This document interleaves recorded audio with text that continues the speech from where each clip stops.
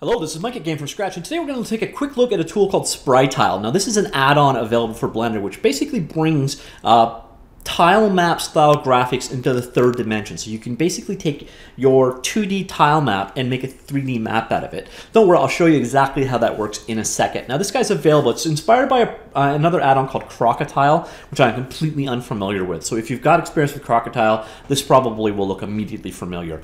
It's available at a name-your-own price point, which can include free. There's also source code available on GitHub for it.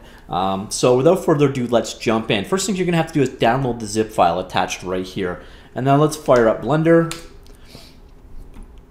Alright, so now we're in Blender. We're going to need to enable the extension. So user preferences, come on in, go to add-ons, select install from file, and navigate to the zip file you just chose and install it there. I've already actually done that, so my next step is to go into user preferences, add-ons, and enable it. So just come up here and type Spry, and click the checkbox next to it, like so. And that's it. It is now enabled.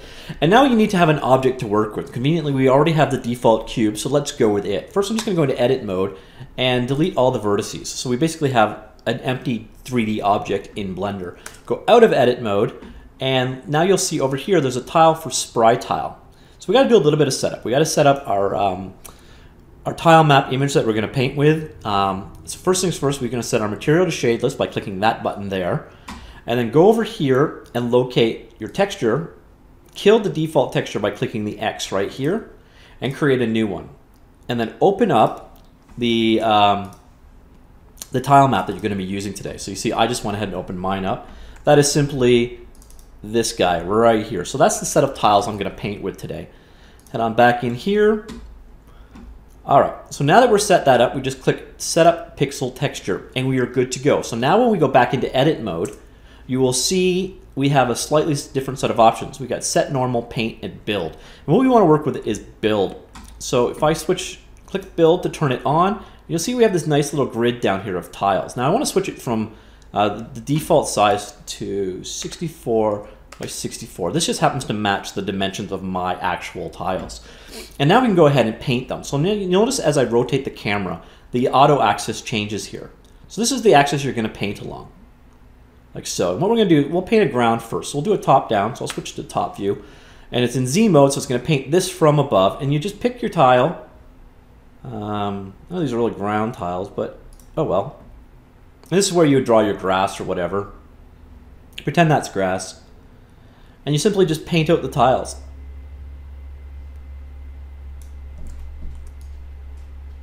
Pretty cool stuff. So now we switch into, to do a little bit of detail. So you see now we've switched over auto merge.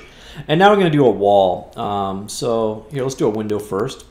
So as you're drawing over, you're going to want to know where you're going to position the actual tile. Your easiest way is to hold down the S key. And you'll notice the pivot point keeps snapping to the different locations. This is going to determine where it's going to draw. So there it draws relative to that corner. Very handy for fine-tune. Oops, I drew one down below. Fine-tuning exactly where it will be positioned. And you can basically just keep switching them up. So now if I wanted this brick wall instead, I go here, we rotate our map a little bit. Probably need to snap again. And snap again. Oops, that just drew down below. Your biggest fight is going to be snapping, for sure. But you just basically keep coming through and draw your tiles on your different layers. Like so. And you're just creating a standard 3D map. Now if you want to go ahead and change a tile, you can instead switch to paint mode, select out a different tile, and just draw over the shape that you were in. Now that is not what I selected. I think that might be this tile density needs to be set to 64. Nope.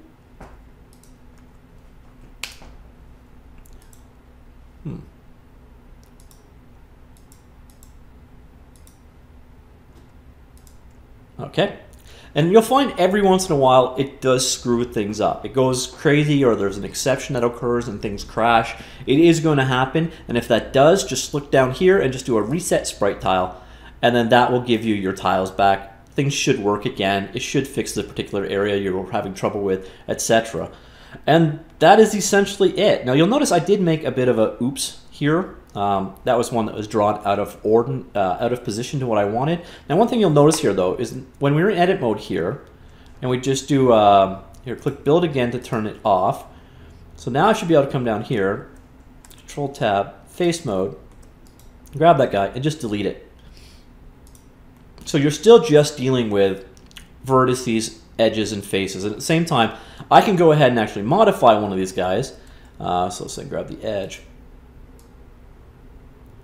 Like so. So you're still dealing with normal polygonal meshes. There's nothing really magic going on behind the scenes. It's just basically a quick setup tool for you for working with 3D style tile maps. It's a very straightforward tool. It's a very cool tool. Do get used to using the S key to auto reorientate the position.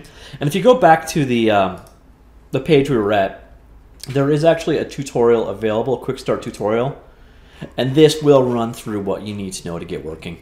But it is pretty straightforward. It allows you to do some pretty cool stuff on painting that we haven't touched on, auto scaling and such of your texture over the course of an image.